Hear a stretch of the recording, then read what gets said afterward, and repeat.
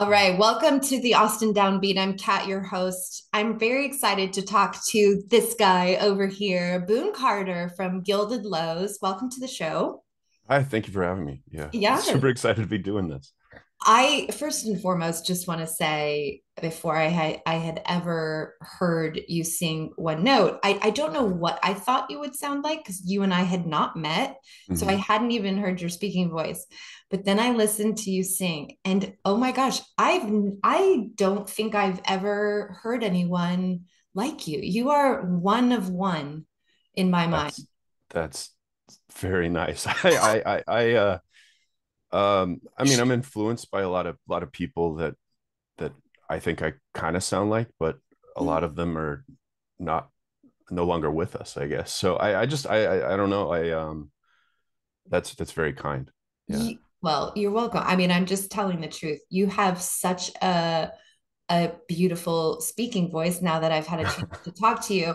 And it's so similar to what your singing voice is just I wrote down the word cinematic because as I Yeah, was yeah. listening to your latest album called New Cult Old Cure, and I was kind of digging around in what you've put out over the years because it goes back to like I think 2017 Yeah, yeah. around Uh, then.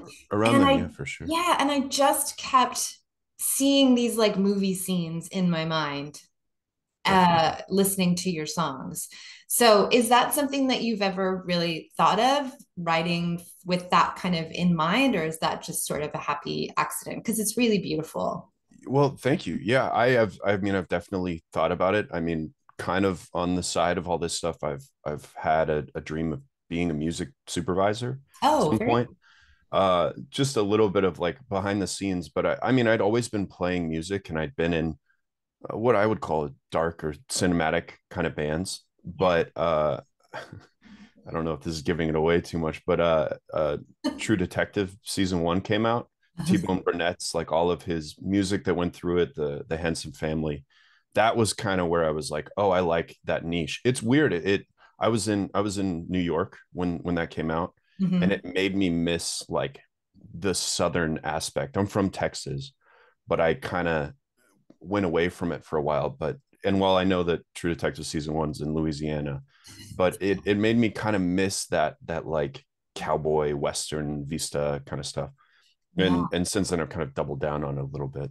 Adding pedal steel kind of puts you does in that that. that spot for sure. But there's such a neat blend because it's kind of like loungy cowboy. Hmm. Hmm. And I just don't listen to that music on my own. Like, I think as stepping out of this role and just being a human being and getting in my Sure. car and turning on music, I don't always tend to, sit outside the comfort zone, right? I tend to just do what's easy and what I always listen to.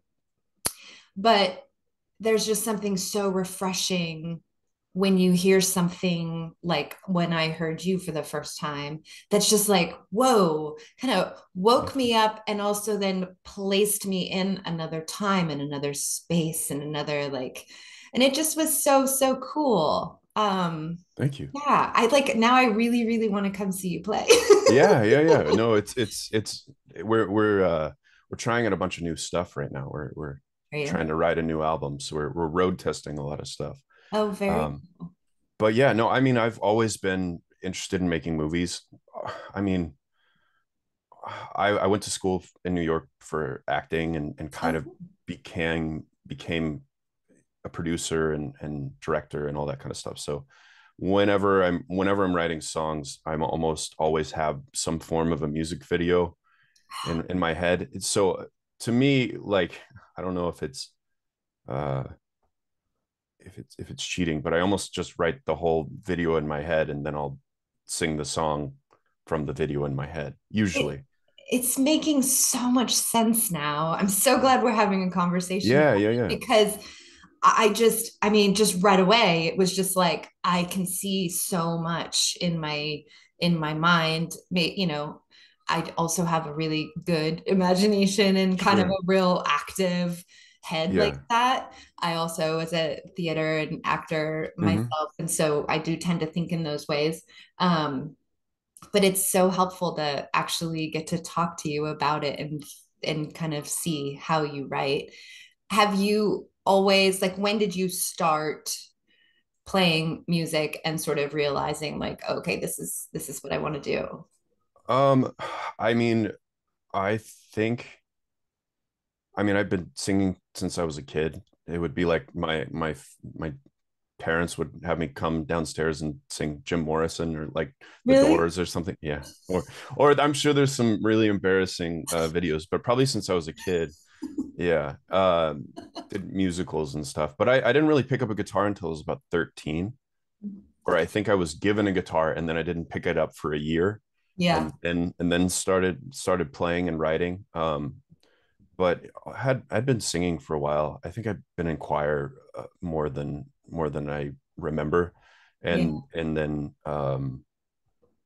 also just musicals and stuff. I kind of came at it through an actor perspective, but then um, didn't totally want to pursue musical kind of stuff. So I just kind of took everything and kind of made it my own. I also just love music, like as much music as possible. I try to kind of consume it. So it always is kind of like bubbling up for me. Yeah. Yeah. From a writing perspective with Gilded Lows, are you doing the main chunk of writing? Is there a collaboration within the band? What's that setup like? Yeah, I mean, it definitely started where it was almost all me. Uh, Probably for the first few years of some of these things. Some of these songs we're kind of bringing out even now are from a couple of years ago. So like a lot of that is kind of written from me. And I wrote most of the guitar stuff, but I have recently we've opened it up as a band. We all kind of wrote Last Cowboy together, Mhm. Buckley, Michael, and I. So we all kind of collaborated on that. That was a guitar piece that Buckley had written a long time ago. Cool. And um, and then even more recently, I've started doing like co-writes, and I've found that that's been really fun and kind of takes my mind off of it. And I don't actually know if I'm working on a song for myself or working on it for someone else. But then I'll Yeah. be like, hey, I kind of want to try that song, and then I'll bring that to the band. But Yeah. I don't know. I'd say that it's definitely becoming more collaborative, but it does, a lot of it does kind of come from me first. I'll bring the ideas and and then just have people kind of play on it and see what works. Hmm. And I try to curate the sound to kind of fit the theme, I guess. Yeah. Um, You do have a really nice string that the nice through line that runs through your songs without it being predictable. It's like a mhm. fashion design, like down the catwalk, they all belong together, Yeah, but, yeah. but they're different enough. And I think is that a is that challenging as the writer and sort of, the creator and controller of all of that? Do you have to spend a lot of time thinking about that? Like, because I would think it can get a bit myopic writing one song, and then you kind of have to zoom out. And then when you go to put them together, what's your experience in looking at things as a collection? This one's kind of weird because the way that I write is I almost always exclusively write in fives, and I Mm. write almost five different songs about the same thing. Oh, So if something's bugging me or something like that, I'll kind of have these songs and I'll just kind of maybe hyper focus on that. And I know a lot of people can like sit down, like Buckley, who's in the band, he can like sit down and he's like, I'm gonna write every day. I've never been able to do that. And it kind of will take like a month or two or three at a time. And then suddenly I'll get hit with it and it'll be like a month and I'll write like five. So that's why a lot of them, they almost naturally theme themselves because okay. they are usually kind of written around the same time period about a similar thing. Maybe sometimes um, taking one point of view in one side of the song and the other point of the view in the other side of the song. It's a very Um, actor thing to do. I know I'm more actory than I'd like to admit. I like that though. I think this is a first, really. I've had lots of conversations with lots of musicians, and this is kind of a first to see it from this perspective and to have someone. I mean, certainly I've spoken to very theatrical people and people with that experience, but I feel like it's a little deeper here, and it's cool. It's kind I of also love intimidating. themed albums. Like some of my Yeah. favorite like concept. I love concept albums. Mhm. And I mean in a weird way, like going back towards it, like concept albums are very scripted, and so I kind of feel comfortable writing those narratives and stuff. Yeah. Um, I try to break it up a little bit. I don't want to be fully conceptual at this moment in time. Yeah. So, but then it almost becomes more like themes or where at New Cult Old Cure, I feel like there's the thesis and there's an end conclusion, and then the middle is Yes, kind I of like noticed how you did that. the middle's kind of like more personal maybe, and then the other two are kind of like bigger ideas. Is Yeah. my thought. It's very cool. It's organized, but it's like stealthy organization, you know? Yeah, yeah, that makes sense. Yeah, it's kind of stealthy.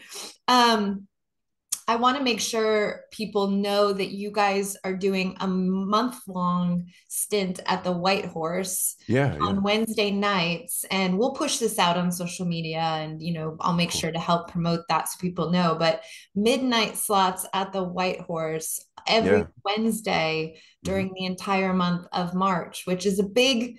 We're in March right now. Yeah, yeah. It's a big month for music and people buzzing around town. So actually, we're talking on a Wednesday night, so you have a show tonight Well, oh, this is the one we skipped South by at because it South was going to be by. crazy, and I'm sure there's some amazing people playing right now, I but know. South by is insane. I will be out later for it. I'm trying to decide if I'm going to go out. I'm pretty tired. I think I'm tired from the last Wednesday we played. I Yeah. still don't, and also daylight savings time kind of hit me. I know. I'm like I love my bed Hmm. just in general. And I love to go to like an early show and be in bed by 10:30. Like Hmm. that is perfect.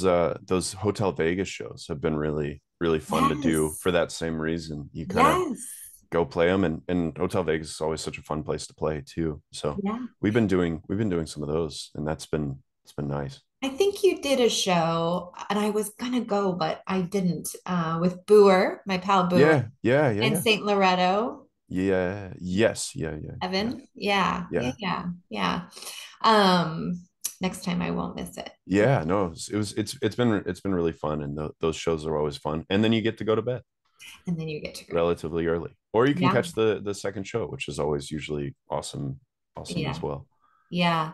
What are your plans for music? So you just released this album that we've been talking about, New Cult, Old Cure. You released it last year, so I feel like it's fair to still call that new. I Yeah, think yeah. this day and age with our short attention spans and everything on demand, it's kind of, I'm not even a musician, but as a listener, it's kind of frustrating because, I'm still old school back in, 80s and 90s. Sure. Like, Yeah, yeah, yeah. you had more time with an album, you had more Hmm. time with it. It wasn't so. Do you feel the pressure to kind of always be releasing music, or what's your perspective on it as a creator? I definitely feel it right now because I've noticed the exponential gains from putting out a record. Like all of the good things that have kind of happened with us have happened because we put the effort in to put out a record. And yeah, I mean like dealing with like streaming and all that kind of stuff. Like I I mean, it took us a long time in between even singles we did as a band in Austin. It took us like a year to do another single and to do another single and then finally to do a record. So, but I'm hoping, I'll knock on wood. I'm hoping that we'll have music out sooner rather than later. There's a few things that are kind of in the ether, but I Okay. mean, it would be great to have made a big impact on another album. Like, and I also am kind of weirdly encountering that sophomore thing, the Mhm. sophomore album kind of thing. It's a little intimidating. Yeah. Um, and it's kind of a different energy than I've felt because the other thing with the songs on New Cold Old Cure, some of those have been kind of like road tested and like out, and we've been playing it like 100 times for a Mhm. few years. And so some of these new songs, we've only played them for a few times, and we're just kind of like taking them out to try them out. And my hope is that after South by Southwest kind of calms down, we'll start kind of moving towards recording new stuff. there's some other things that are tangentially related. I might be doing some features on some other people's work, Oh, good. and there's a single somewhere out there in the ether that everybody's getting excited about. So hoping to Yeah. do that. But I there's something also really cool about doing a record. Um, there's I'm trying to write a release schedule right now. That's the hope that we'll get out of this March thing, which has been really fun. Whitehorse is Oh, incredible, and it's it's been a really great. fun time, and Yeah. we're honored to play it. And we're not totally a country band, so we're kind of they're Yeah. kind of taking a little bit of a risk on us, but so far it's been good. And we've been writing songs that you can dance to, which is something my friend Hayden Butler he told me. He's like, if people are dancing to your music, then it's like they're constantly applauding. I don't know Yes. if he stole that from someone else or that might just be It's his quote, true. but it's that's been something kind of cool, and something that we've kind of leaned into a little bit. I can sing Mhm. about whatever I want as long as people can two step to it. Then there's Yes. something kind of cool about it. Yeah. I hear your voice. I think it'd be really cool to hear you sing a duet with a Mm-hmm. female.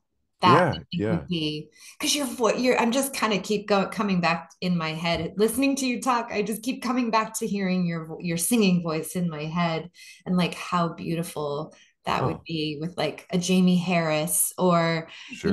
just a beautiful duet. Okay, make that happen. Yeah, yeah, yeah.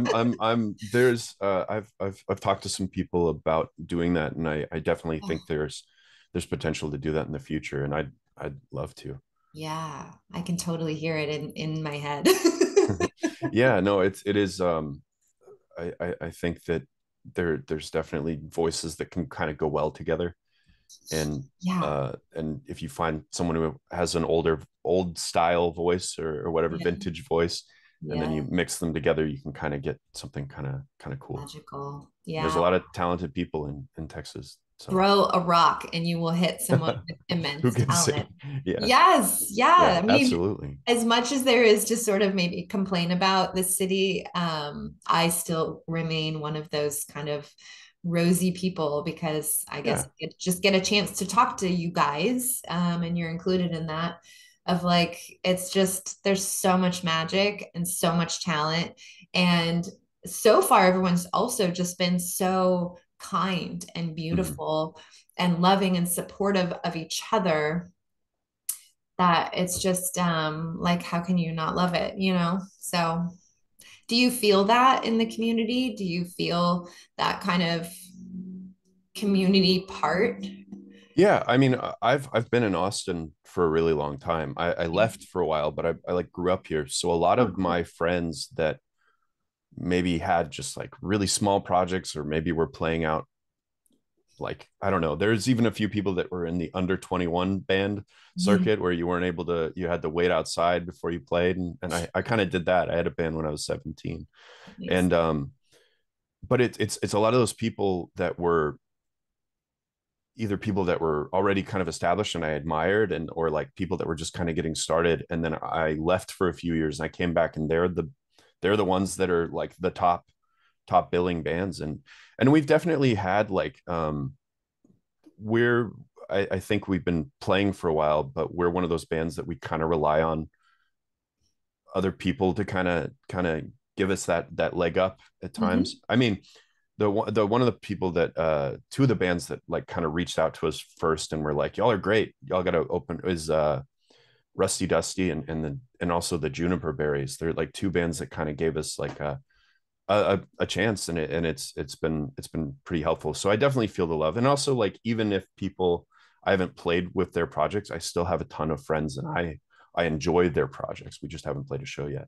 Yeah, It's kind of insane how many of my friends, or how many in every band in Austin, how I know one or two people probably in each band just from yeah. going to shows.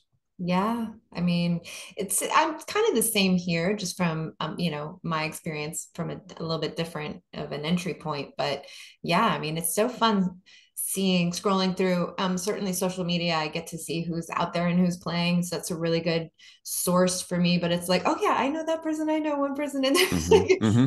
Certainly now in during South by, because Yeah. there's so many graphics that give you the info. Too Thank many God. graphics, some people It's say. so many It's helpful graphics. though, Like but yeah. screenshot. Uh-huh. Uh-huh. I really need to sit down with my calendar and just like make a list of the plan for this weekend. But Yeah. yeah, it's kind of neat knowing a bunch of people and a bunch of different types of bands and all different genres of music. It's expansive for the for just for me as an individual.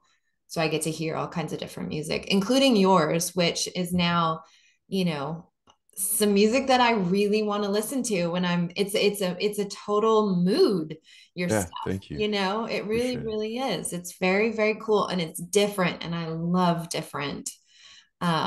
So congratulations on keep going. I know that this life choice can kind of be hard.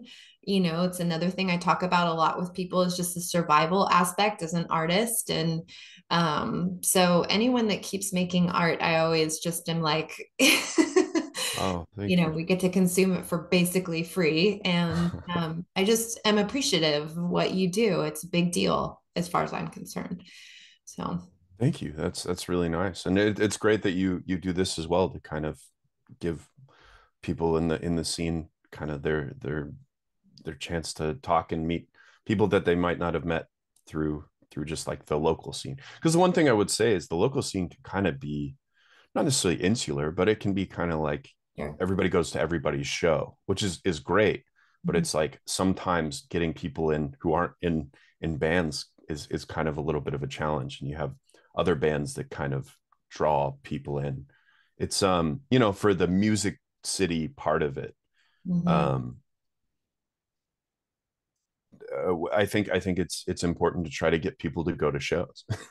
I agree. Certainly after COVID, Mm-hmm. where a lot of people just sort of got used to not doing it.